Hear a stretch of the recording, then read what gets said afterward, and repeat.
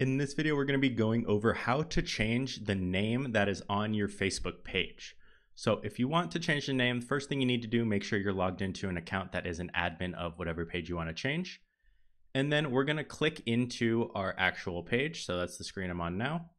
And what we're going to do is switch into the actual page. So we're not acting as an individual, but we're acting as the page, and we'll be able to make some changes to it.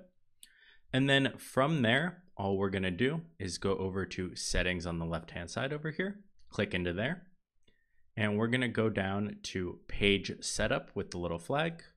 And once we click on that, you'll see name at the very top here, and we'll click in and you'll see the name up here, and we can click edit and we can change the name up here.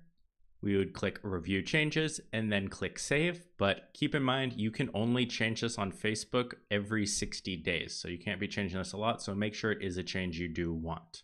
But that's how you can change your name on Facebook.